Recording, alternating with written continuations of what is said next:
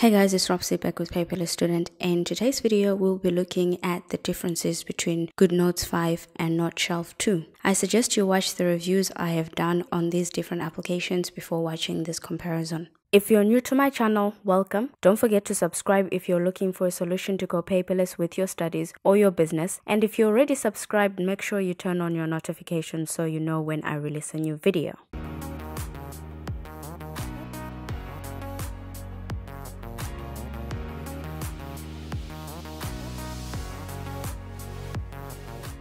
Both applications are a one-time purchase, which means you pay for them once and you have them for a lifetime. GoodNotes 5 costs $8 in App Store and Noteshelf 2 costs $10. GoodNotes has a Mac OS version that became available starting this week. It also costs $8. It's a one-time payment. Noteshelf 2 is working on a Mac OS version. Not sure when exactly that will be available. GoodNotes 5 is available on more platforms, more than Noteshelf 2, so for that I will give GoodNotes 5 a point.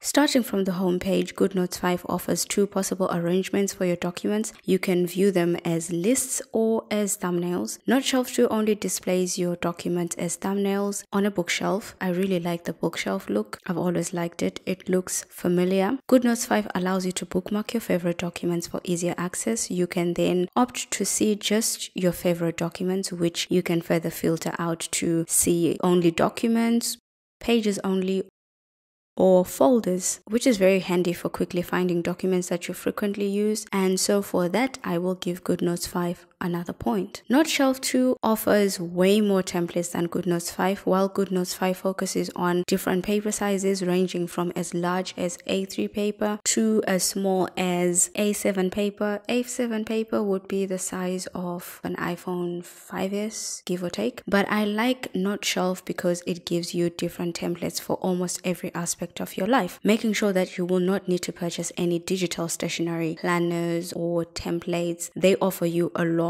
to choose from: templates for planning events, for finance, for health and fitness, household, etc. For handwriting recognition, GoodNotes offers 17 languages and Noteshelf 2 supports 65 languages. The only applications that offer more languages than Noteshelf are Nebo and Notes Plus. The OCR in Noteshelf is my personal favorite in any handwriting note-taking application. This is the only application that lets you convert your handwriting to the same text as the ink you use to handwrite your note. This feature has a special place in my heart because most applications just convert everything to black, and then if you want it in another color you have to change it. In GoodNotes 5, when you've converted your text, you have to copy and paste it into your notes.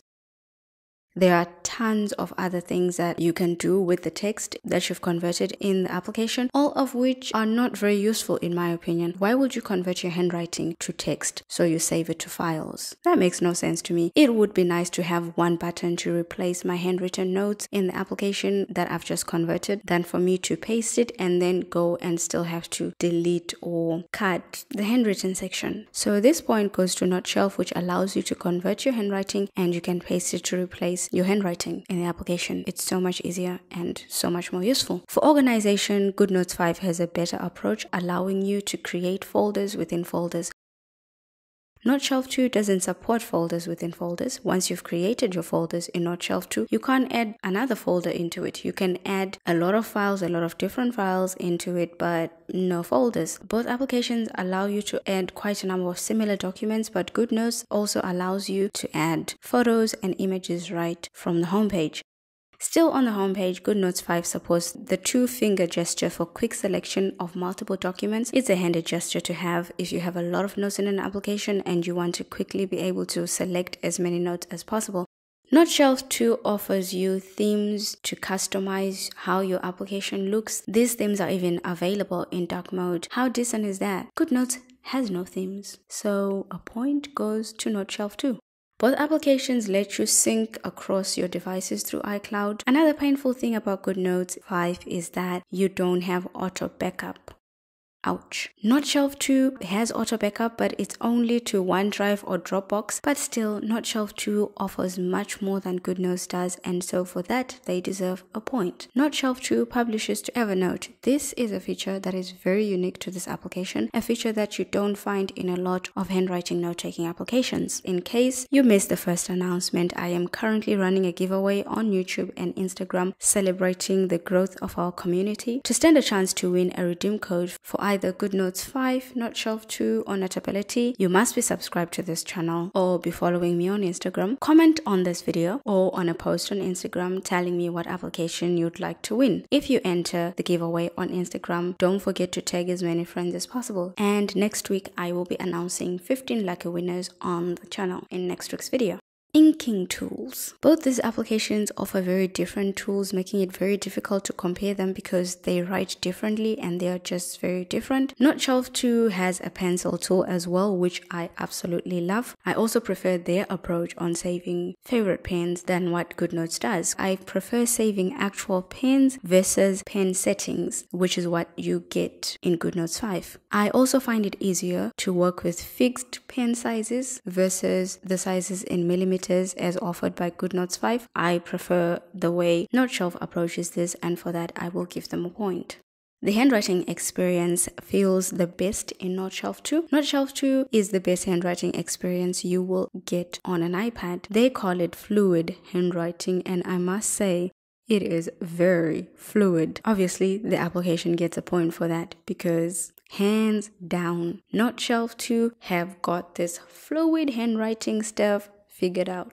However, I must highlight that GoodNotes 5 has improved their handwriting experience in iPadOS. The improvement is so remarkable, I could say that this is the closest it has to replicating what we get in Notability, especially for their fountain pen, and I love it. I am still to decide which one is better because now GoodNotes 5 versus Notability, GoodNotes 5 is really doing a great job with their inking now, and that's very impressive. So for that, I will give them, I'll give them some love.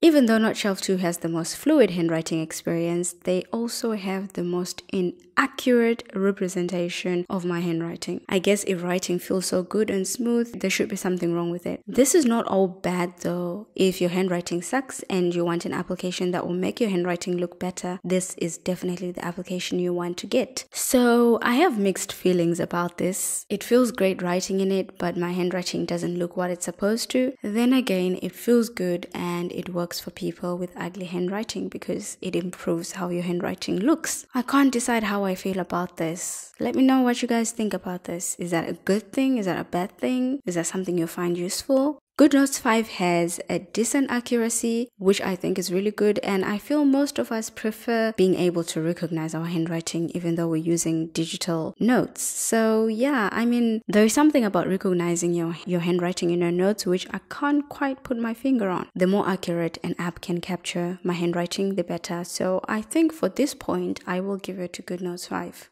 Noteshelf 2 has a better text tool that allows you to add to-do lists, bullet points, and numbered lists. The application allows you to save some favorite styles as well. Just tap on a saved template to change the format. It's really that simple. Noteshelf 2's approach to text is far more superior than the one in GoodNotes 5. And I have to say, GoodNotes 5 text tool is one of the most unpleasant to use. It's their weakest feature. Really terrible. For the highlighter, Noteshelf 2 offers two different types of highlighters, but hey, it is no big deal. GoodNotes 5 highlights behind your text, while Noteshelf 2 highlights on top of it, and you can dim your notes if you highlight multiple times. GoodNotes lets you choose what you select using your lasso tool. You can choose to select everything, which is the option offered in Noteshelf 2, or you can select just your handwriting, or just an image, or just a text box. I find this customization of your lasso tool is worth a point, definitely.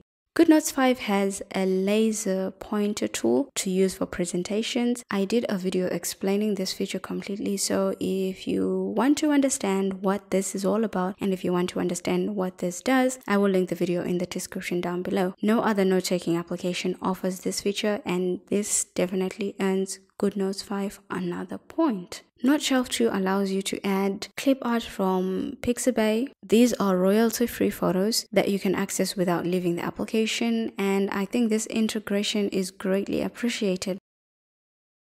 You can also add audio to your notes in Noteshelf 2. The audio recording tool in Noteshelf 2 is not as amazing as the one in Notability, but it is something. It's just great to have audio recording within your application when you want to take notes. Noteshelf 2 has a dedicated emoji button, and I love the ability to go into emoji overload mode. Love it. Of course, you can add emojis as a text in other applications. It's not the same as having a dedicated emoji tool, so that you can just add your emojis anywhere on the page as many times as you want. Love it. The application also allows you to tag your pages, which is something you don't get in a lot of note-taking applications.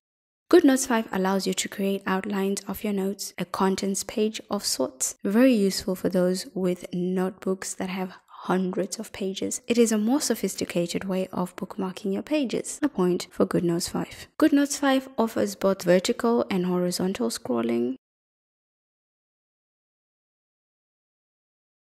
because I always want to see what I wrote on my previous page when I'm writing my notes. So vertical scrolling all the way. GoodNotes 5 can open multiple tabs, even though both applications now support multiple instances, which means you can open the application twice or a million times with other applications. You still get to open more notes in your GoodNotes than you do in Noteshelf, because they support tabs as well. So Noteshelf, no matter how many instances you open, you will only have one document open in the one app that you have open at a time. And this brings me to the end of this video. I hope I didn't forget anything. Did I forget anything important that's worth mentioning? Let me know in the comment section down below. So give this video a thumbs up if you liked it. If you didn't like it, I prefer not to know. Don't forget to enter for an opportunity to win a promo code for Noteshelf 2, GoodNotes, or Notability. Thank you guys so much for watching. I will see you in the next video.